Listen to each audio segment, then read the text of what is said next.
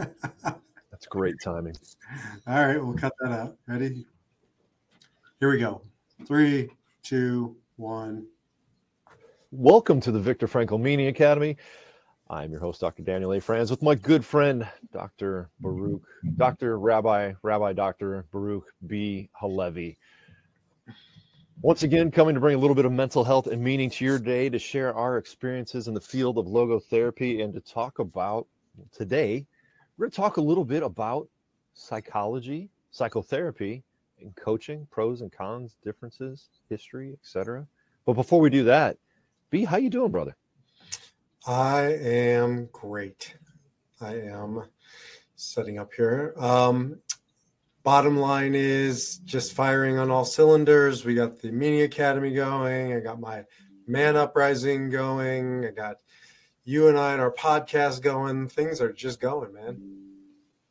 I'll tell you, that is exactly the way I felt yesterday. We've introduced some new technology into our podcast editing, and we're getting some shorts and some reels out there into the world with a lot of really good feedback. I was hitting it on all cylinders yesterday, doing that again this morning. And B, I tell you what, I was running along at 70, 75 miles an hour, maximizing gas consumption, productive, meaningful, logotherapeutic all morning. And then I ran smack into the side of a brick wall. What kind of wall was that? Yeah, so right, like literally, I'm still catching my breath from my last call. So this was a very meaningful call for me, but also a very emotional one. I may have talked at other points on the podcast. I know I've shared at different points recently.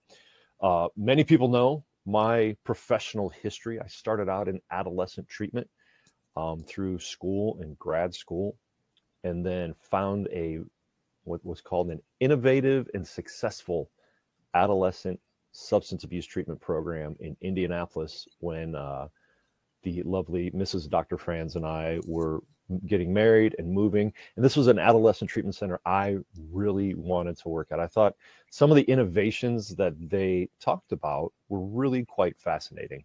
And it was a job of many jobs I had offers for. I literally begged for. I bothered that clinical director like for weeks. I'm like, you got to hire me. I'm the best candidate you could have. But much like adolescent treatment in those days, it was not always optimal. And there were some things that dated back to the 50s and 60s, really. And this group, if you want to do the research, check out this group, Synanon or Synanon, Synanon. Just bad actors that started, with some bad psychology in the 50s and 60s and propagated it well into the 90s. Abusive place. But some of the treatment that we did was taken from these old beliefs. And I know I worked to change that, but there are still some people that may have been harmed by it. And because of a recent Netflix show called The Program, it's a 3-part series that highlights some really bad treatment in the early 2000s, like just straight up abusive stuff. Some of the young people that I worked with back then are reaching out to me now as adults to talk about their experience and some of the whys of back then. Now, fortunately, every interaction I've had so far has been extremely positive, and even commented about some of the care and good treatment that they received. But it certainly brings up some shadow work for me, maybe, that I need to go through. Maybe some work why I reflect negatively on some of that past. What are some of the conversations you're having? Like, what's the nature of those conversations? Today's was really more about, hey, these are some of the things I've experienced as an adult, and I remember you being helpful as an adolescent. Can we talk about this? Also, like this the program on Netflix is just bringing up some questions for some of the people we worked with. I felt pleased, positive. I mean, the individual I spoke with just before coming on here had some very positives to say about my personal impact on their lives. So I felt good about that, but also some regrets from the way that our program maybe had treated that person in their family. Are you able to give any examples, not personal, but so we know what you're talking about? Like what's the practices that aren't in alignment with your values or by today's standards? Well, I think the adolescents, one of the things I even today still struggle with working with adolescents, right? Some adolescents truly are out of control. We worked with substance abusing adolescents back then. And look, treatment resistant young people are hard to get into any kind of treatment. They're not going to go see a therapist for 1 hour a week or 2 hours a week. And so there were options back then that, you kind of had to trick a young person to come into this place. And, and parents had to be less than honest with their young person. Yeah, we're going to go get an assessment, knowing full well that there's a good chance that young person could be in treatment for an extended amount of time, 6, 12, 18 months. The gentleman I was speaking to was actually in that program for 15 months. Do I believe that's necessary to help young people to give up 1.5 years of their youth for treatment? Well, some are that out of control, but I don't know what other ideas are available. I read an article a while back on Utah, and Utah has the most amount of youth treatment centers in the country. I think there's various reasons, not the least of which is their laws are written so that a youth can be there, I think, until 18. I don't know what it was, but for whatever reason, Utah's the place. I know this because I have firsthand experience. We ended up sending our son when he was 15 to a therapeutic boarding school in Utah. And it was both transformational and traumatic, right? And there's lots of stories about both of those. We had both, so I've seen both sides of the equation. It's a complex and interesting beast. Yeah. Well, and this documentary will tell you one of the reasons Utah has some of the most there is that's where this I can't remember, Worldwide Association of Specialty Private Schools or something like that, started in Utah, had places all over the country, and eventually had to be shut down because of their poor treatment. But some of the leaders wound up in Utah. Utah has a lot of them also because their laws are a little more lax, I believe, and you don't necessarily have to have professional staff, licensed, degreed staff. It can be, there are wilderness camps there, that are wilderness treatment centers there that just have people that are good out in the wild, take kids out there and try to teach them how to survive. And sometimes it's very, very, like you said, transformational, but for some it can be traumatic. I hope you had a good experience. I hope you and your family reaped some positive benefits from it. It was both, but as we're talking this through, and we didn't necessarily plan out the direction. We never plan out the direction. We plan out. When have we ever? We talk about the entry point. Let's say that the diving board. We're going to jump into the logo pool, and it's interesting because Viktor Frankl began his professional career in this very space. Before the Holocaust, he was practicing psychiatrist in the space of, I don't know if it was teens, but it was certainly young people, teens and 20s, around clinical depression and specifically suicide. Yeah, he actually had, I can't remember the word that's used in the writing, but he had, kind of boarding schools for young people, but also in a time where it was really, back then in Vienna at post World War I, it was hard to find a job. These people were suicidal. So he would find things for them to do. He would, have kind of collective housing for them and then provide some good treatment. And the other thing I remember reading about his motivations is because, the Viennese school system was extremely rigorous. And I kind of liken it to today's, teenage rat race, very different, but sort of the same ethos where kids were burning out. They were succumbing to the pressures of, in that case, academics and the academic rigor. And, I don't think that much has changed. I think the way kids get burnt out is different, but there is a burnout factor that is just part and parcel of our society. And we don't know how to or what to do with that demographic, as you know better than I do. You're exactly right. I run into that problem every few weeks, maybe few months, of a unruly or potentially out of control adolescent who wants to make their own decisions that may look. Adolescence is a time we are wired for self-destruction, right? We are wired to feel invincible, that we can do anything, and without good parenting constraints or a good parenting relationship, it's very hard for a young person to realize, like, maybe I shouldn't do these things. So very often in my experience, it has a lot to do with an absent parent becoming present and trying to exert discipline, or just poor parenting practices that these young people feel they are maybe more in control of their lives than they are. There's the other side that I used to work in, which was just substance abuse, which is also changing in 20 years ago. Back then, kids can be brought in and put in a therapeutic treatment center for smoking marijuana too much. Now it's legal throughout 2/3 of the country.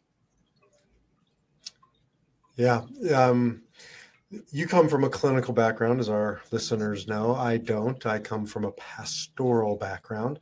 Mine is much more of sort of a spiritual orientation. And so I see the problem primarily through a spiritual lens. I'm not saying it's exclusively that. There are times and situations where, it's traditional therapy and clinical response. But I think we have a spiritual problem too. And that means not necessarily going to church or synagogue. It just means that we've changed our context. We've changed the game, but we haven't changed the player. And specifically with boys, if you go to Utah, it's disproportionately boys. It's not 50-50. That's not what we saw when we were touring all these facilities. It's like one girl's version to every 5 or 10 boys versions in Utah. And partially what I see happened is the game has been changed and the player, especially the boys, haven't. So everything about our academic situation, our scenario out there, is counter to the ethos or the spirit of that 13, 15, 18-year-old boy. He's not wired for what we have created. And I think that's a fundamental problem that we're not addressing. I fully agree. And I've said this often. I do not believe our current education system is set up for energetic young men, right? Maybe those that, if we go back to the history of education, right, our education system is the way it is today because Henry Ford, who had a lot of money back then, wanted more people who could be automated to follow rules and work on his lines. And he was a big investor in modern education back in the early 1900s. And not much has changed then, except now we offer college to some kids who do, who show that they can do well in high school, but our work environment with the internet and new technology is changing dramatically. And I think kids recognize that at a young age. They have more opportunity, but yet schools are still demanding that they learn in this old way and be prepared for this old workforce in raise your hand, answer the question, memorize the details, rather than being taught to think and be creative. And so you're going to have more kids, when they feel stifled, you're going to have more young people acting out and more questions of, my goodness, what the heck do we do here? And if they're not acting out, maybe they're numbing themselves through substance use. This is an interesting statistic that I didn't realize until relatively recently. If you look at ADHD as one example, it is something like 10-to-1 ratio of boys to girls. It's overwhelmingly boys who have ADHD. And again, back to the wiring, and then you take that wiring and you don't change it, but you change the classroom and the whole educational structure like you're talking about.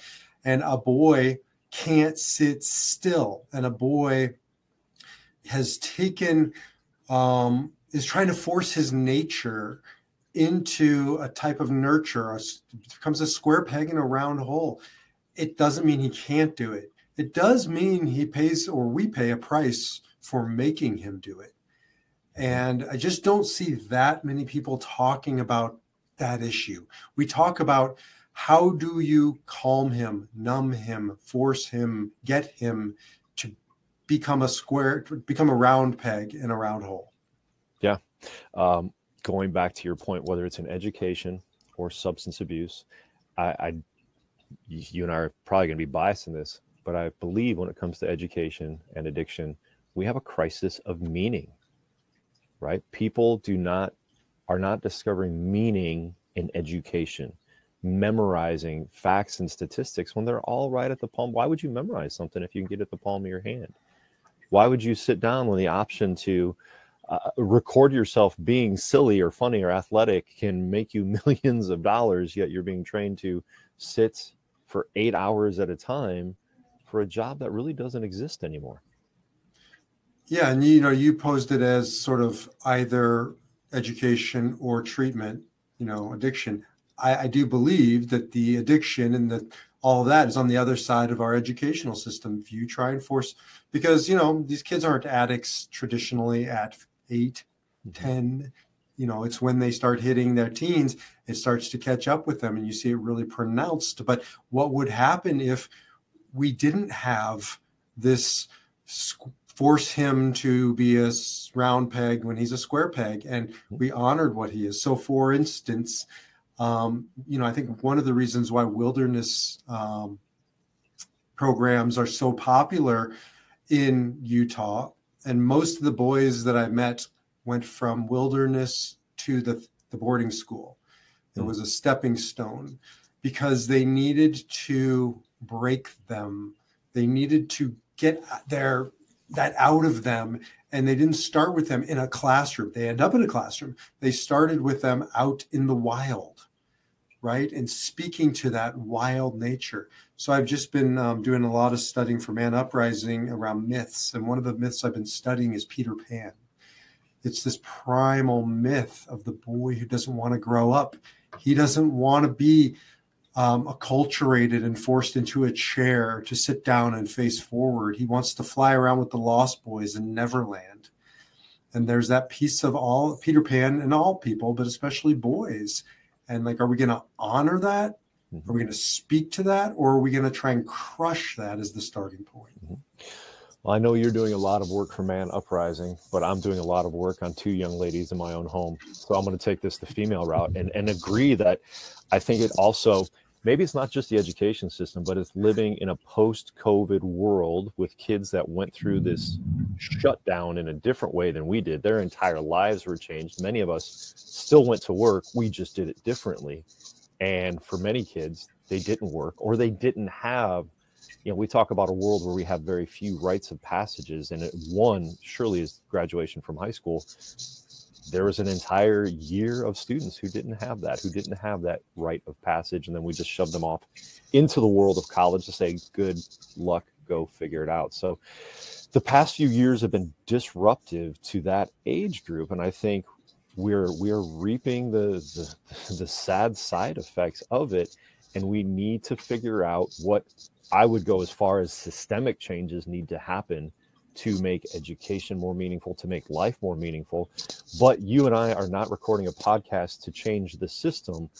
We want to help people change their individual lives and families and communities. And maybe that changes the system. How do people go about changing this?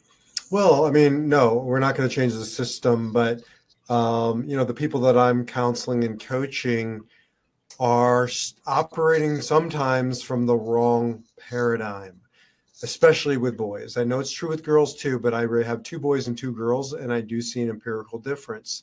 And especially when I'm coaching somebody who's parenting a teen boy, to find ways to express the wild man, to express the Peter Pan, to honor it, to acknowledge it, to start from there, that it's not wrong or bad. It needs to be harnessed. Mm-hmm. And so, what we're talking about are different ways to think about it, mm-hmm. new ways to look at it. When I'm working with somebody who has anxiety as an example, I start with reframing it. Anxiety is not bad. It isn't good. It depends what you do with it? I think we even had a conversation about this. Do you harness it? Do you use it? Or are you used by it? I want anxiety. I want people to have anxiety. I don't want you not to have anxiety about your death. As Dr. Frankel taught, that tick-tock in the back of your head is what that anxiety is, what gets you up in the morning to realize, like, the clock is running. What are you going to do with your one precious life? Absolutely. Now, and last time we talked about this, I fully agree with that methodology, but I was introduced to a new one this week through my study in psychedelic assisted therapy, and specifically what's called my internal family systems, right? IFS. And they talk about anxiety as a result of part of us that needs to be healed, right? So we've got two methods here. We can go through and accomplish, or we can go inward and try to understand where that anxiety comes from and refocus it. Apparently, what we talked about last week, refocus that energy in a more productive and healthy way. And I agree with both of those, but we have to be teaching that to our young people because they're some of the most anxious people out there. But I hear us saying the same thing, not something different, because what you're saying is that anxiety is serving a purpose, and that purpose is calling out to you to tend to it, to address it, to look at it. When my head hurts and I start listening to it and I realize I haven't drank water in 24 hours and I'm getting a headache, that pain, that energy is calling out to me to address it. So are we listening to the anxiety, or are we listening to the boy who's he's truant, he's unable to focus in class, he's masking his pain and suffering and addiction? Are we just addressing the surface, or are we starting to speak to the root causes? Here's a real life example. My youngest, Aviv, turning 13, is dyslexic, and for years was trying to force him into my way of reading, of studying, of preparing for his bar mitzvah at age 13. Jewish boys have rite of passage, bar mitzvah. And he's not his older brother who went more of a traditional route. He's his own guy. And so what I started to do was I stopped trying to fit him into the square peg round hole and started to look at, okay, he's this round peg. What is that going to look like out in the world? So as an example, I gave up on trying to force him down this rigid, structured path. And for his bar mitzvah, we're going to be going to Israel, and he's a dancer, and he's going to dance at the Nova Music Festival site where all of those dancers were murdered on October 7th. And he's going to do his dance of tribute in memory of them. And that speaks to him, right? That's his way. And so we're still doing the thing, but we're doing the thing by honoring his energy and his nuos, his spirit. Man, that is lovely. Every time we interact, my respect for you grows just a little bit more, even though you disrespect my cardigans. But it works. You stopped wearing them. It's getting a little warmer here. But what a beautiful example of meaningful and effective and loving parenting. Too often, I come across parents struggling with a young person that say, well, this isn't how their older sibling reacted. And like, you're damn right, right? Because as Dr. Frankel teaches us, as we all know, every human being is unique in their singularity and in their values and beliefs and who they are. Even two people from the same family, right? Like that are separated by age, but even two people in the same family who are not separated by age, twins, can have stark differences. And we need to parent each child differently and meaningfully, seeking that spark that you talk about, B, that spark of meaning that's within them and helping that grow. And here we go, disrespecting the education system again. They're not doing it that way. They're trying to fit all of the square pegs into one round hole and not focusing on the individual. Okay, so we can't change that, but we can change how people parent. You've got to pay individual attention to each child, to each member of your family.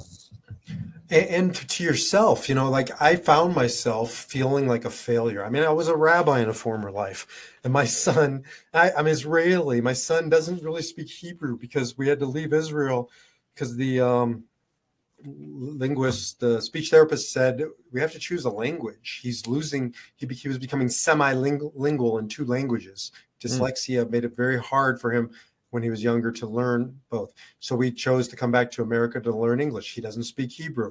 I was a former rabbi. He's not learning a traditional curriculum. And there's a piece of me I found in there that was ego tied up in this sunk costs into the system, my system.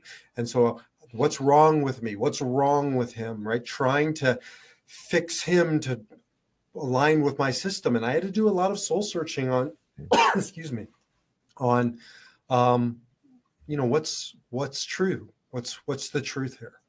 Yeah, boy, I love that phrase, the ego of sunk costs.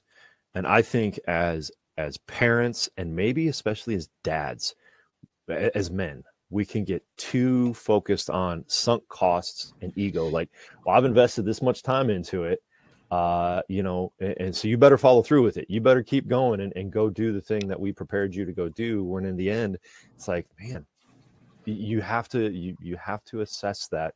You have to do that soul searching as a parent. Is this really what's important? Is this what's true? Is this what's meaningful? Or do I need to help that child of mine express their nous, find their spirit, and discover new, adolescence is the time of greatest change throughout our human lives. And as parents, sometimes as parents, we're like, why can't you just be more consistent? Well, because on a daily basis, I have more hormones and neurotransmitters bombarding my body and brain that I will ever have in my entire life. So maybe just work with me to help me find some meaning and see me for who I am today. And some of that comes from, when I'm working with parents, especially of teens, any age actually, and there's that animosity and that vitriol, and that thing that happens where they're just warring with each other.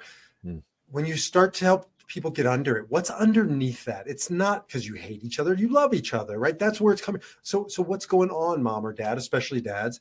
And when you start digging deeper and deeper and deeper, it's fear. They're scared. They're scared that if their child fails in school, they're going to end up, as a drunk, homeless person. They're afraid. And when you can get down to that, that's when the good stuff starts to happen, because you realize I'm just afraid.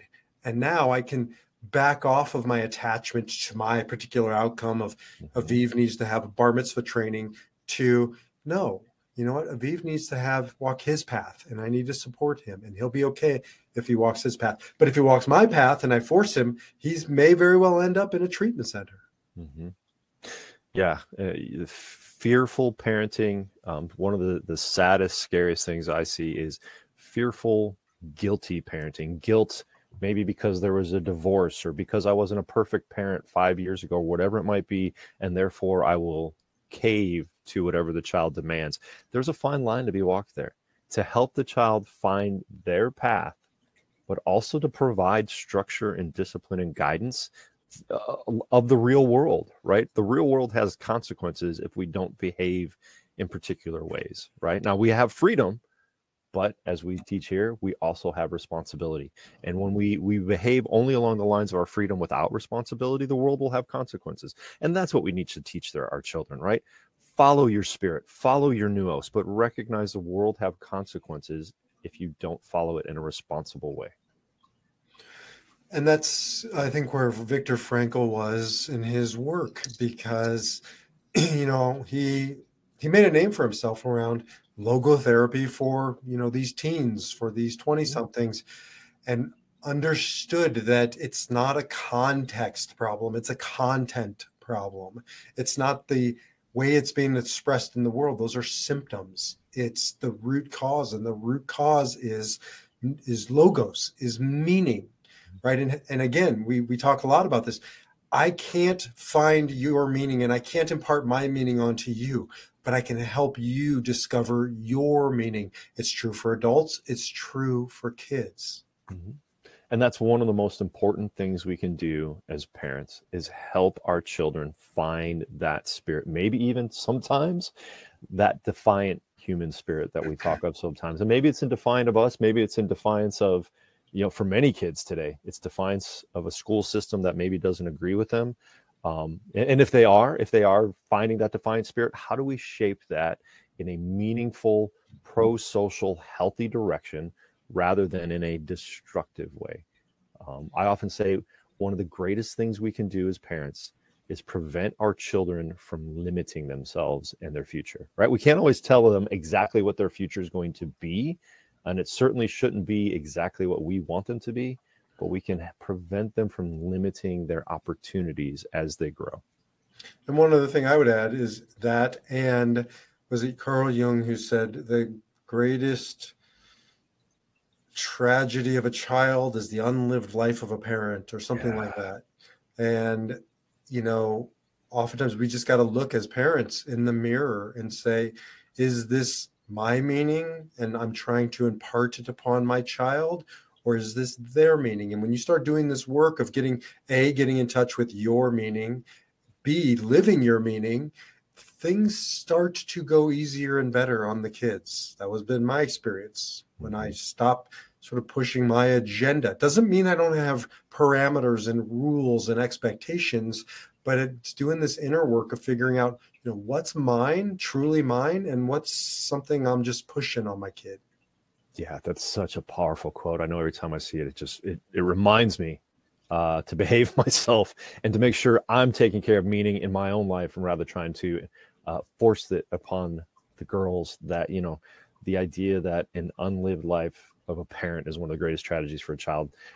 It is. We cannot live vicariously through our children. We cannot dictate every move they make. Our duty is to shape them, to help them grow, to help them find that spirit, to nurture that spirit, that nous of theirs, and find their path. I think we've said that many ways in today's podcast. Well, it's probably a good place to wrap up. We hit our running man mark of 30 minutes. He's ready to turn around and go home. Look, man, I was ready for the debate of coaching versus psychotherapy versus coaching. I feel like this is a Tyson Paul fight coming up here. So maybe next time we're together, like I'd like to have that conversation with you, because look, man, I know you're not a classically trained psychotherapist. You're more therapeutic than you realize, but I think we're both coaches and therapists in our own unique way. We are, but I'm a big fan of the emerging space of coaching, authentic coaching, not garbage coaching, of course. And we're going to have it out in the ring, you and I. 2 men enter, 1 man leaves.